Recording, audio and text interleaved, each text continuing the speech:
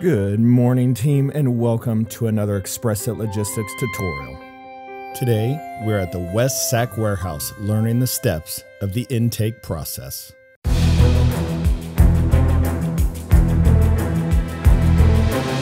Step number 1, trailer arrival and seal. As the driver arrives, the trailer is sealed. Someone will accompany him as the seal is then broken, assuring the load has not been opened. The driver will then start backing into the loading dock and make sure to hold on to that seal. Step number 2, intake setup. The setup is usually done before the first trailer arrives. The very first thing to be done is move the conveyor into position, starting at the loading dock and extending back into the warehouse. Once the conveyor is in position, now is the time to place the pallets on both sides of the conveyor as shown in the video. As the pallets are being organized, the stores along with their corresponding numbers will be taped to the ground in front of said pallets, letting you know which boxes go to what stores in a later step. Make sure your intake setup looks like this. Step number 3, input info into the database. The first step is to make sure the paperwork and the SID number match to what's on the computer.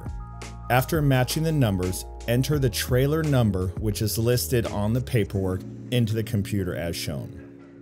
Next to the trailer number, in a drop-down menu, select which carrier it's coming from. In this case, it's KKW Trucking. Enter the driver's name next. If not on the paperwork, ask the driver directly. Then, enter in the planned arrival time, as well as actual arrival time. Then select the delivery date, which is today. Then enter in the seal number. The seal number is also on the paperwork, as well as the seal itself that the driver removed. Make sure they match, then enter it now. If the seal was intact on arrival, click the box Yes. If the driver was late, now is the time you would enter it in. After these steps are complete, click on the button that's labeled Build Preload. Once the preload is built, select Send Now. Once sent, open the Microsoft mobile app. Now dock the scanner. The information will now send to the scanner. Once complete, a pop-up menu on the scanner will come up. Click on New, then click Preload. The trailer load will appear. Click on it and press Next. The scanner is now ready to start scanning, which we will cover in a later step. Step number 4, loading boxes on the conveyor. This step is very important and sets up the entire process of unloading. If you are in the trailer loading the boxes onto the conveyor, make sure the labels are facing upwards when put on the conveyor. This is so whoever's unloading the boxes off the conveyor knows what pallet to put it on, saving them a massive amount of time. Step number 5, unloading the trailer. As the boxes are being loaded on the conveyor and making their way down the line, this is where all hands are on deck. Grab a box, the label will be facing upwards. Read the store number on the label and find the corresponding pallet. Make sure to face the boxes on the pallets with the label facing outwards. That way, they can be scanned at a later time. This trailer has 900 boxes, so time to start moving. Step number 6, swapping out a full pallet. Eventually, these pallets will fill up. Once a pallet is full, use a pallet jack to move the full pallet off the line and stage it towards the back of the warehouse. Make sure a fresh pallet is swapped out for the one you just moved. Step number 7, closing out a pallet. Staff will provide the info for every pallet. Find the matching paperwork for the full pallet. This is done by identifying the store number. Once the correct paperwork is retrieved, tape it onto one of the boxes as shown in the video. Next, scan each and every box on the pallet. Since the boxes were stacked with labels facing out, this becomes very easy. Once all the boxes are scanned, the pallet needs to be wrapped. If you noticed all the different color paperwork, this is a color coordinated system on which day of the week it's supposed to be delivered to a customer. Once the pallet is scanned, tagged, and wrapped, grab a pallet jack and move the pallet to the designated area.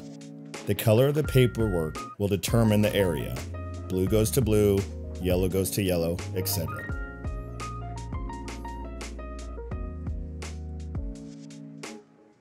Bonus step: damaged boxes. If you come across a damaged box, put aside for now. Once you have time, scan the label on the damaged box. Then click Damaged on the scanner itself. The next screen will allow you to choose what type of damage. In this case, it's crushed. Click back and you'll see the updated info for that particular box. Set the scanner down. Grab the customer supplied red tape and tape up the damaged area. Once taped up, put on the corresponding pallet. Bonus step: store transfer. Occasionally you will come across a label like this, a store transfer. The original store is on top and the new store is written below. Scan the label as usual and put on the corresponding store pallet.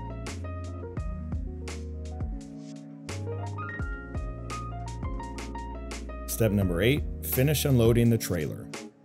At this point, there will be many loaded, tagged, wrapped, and staged pallets. But as you can see in the video, once the last box gets unloaded, several, if not all the remaining pallets aren't full. In this case, we now scan all the remaining boxes right where they sit. Also, a sticker will be put on near the label identifying that these boxes have already been scanned.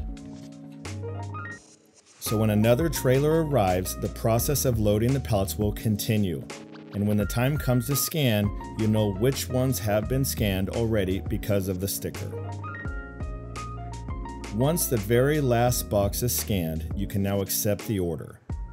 Sign the paperwork and hand to the driver.